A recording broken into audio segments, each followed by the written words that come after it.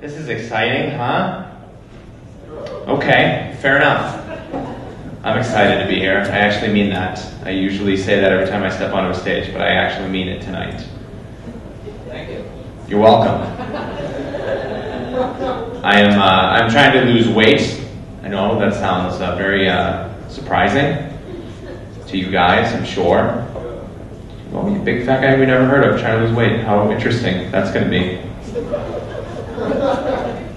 Okay. You don't have to check your phone right in front of me. You could go to the bathroom. This is only the biggest night of my entire life.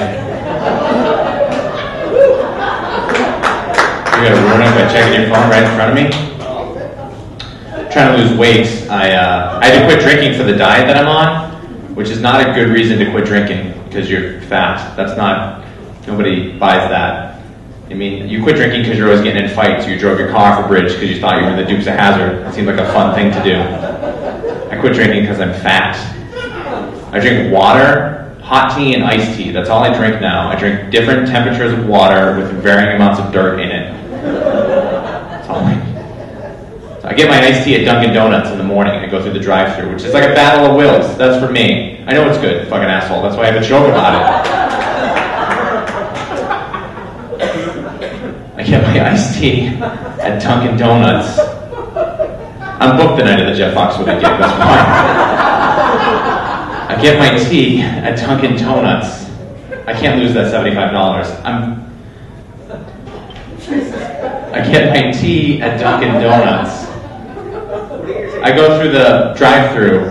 It's like a battle of wills, because every morning I go, can I get my large iced tea? And they say, yeah, would you like 17 donuts for $1?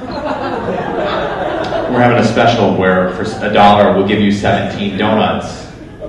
And just for today, if you don't have $1, we'll give you $1. Would you like the donuts? But I would say no, because I'm trying to do good. I always ask if they have Boston cream donuts. And then they say, oh yeah, how many do you want? And then I just say, can you say hello for me? You want us to say hello to donuts? Can you just tell them I'm thinking about them all the time? All day, every day, that's all I'm thinking about.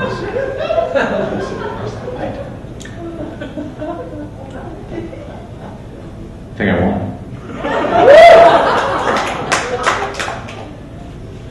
Lady I work with has raccoons in her attic. She told me that. She said, I got raccoons in the attic, which sounded like an impossible problem to have. I don't know how you get raccoons in your attic unless you open the door and escort raccoons up into your attic. I thought she was talking about menopause, to be frank. It was like a tone of voice thing. She's like, I got raccoons in the attic. I was trying to be like a sympathetic coworker. I was like, that's gonna happen as you get older. You're gonna get a couple of raccoons in the attic. And then she showed me a picture of the raccoons in her attic. And followed that up with a bunch of questions about why I think raccoons hate old ladies. And my name is Sullivan. You guys have been all right. Thank you guys.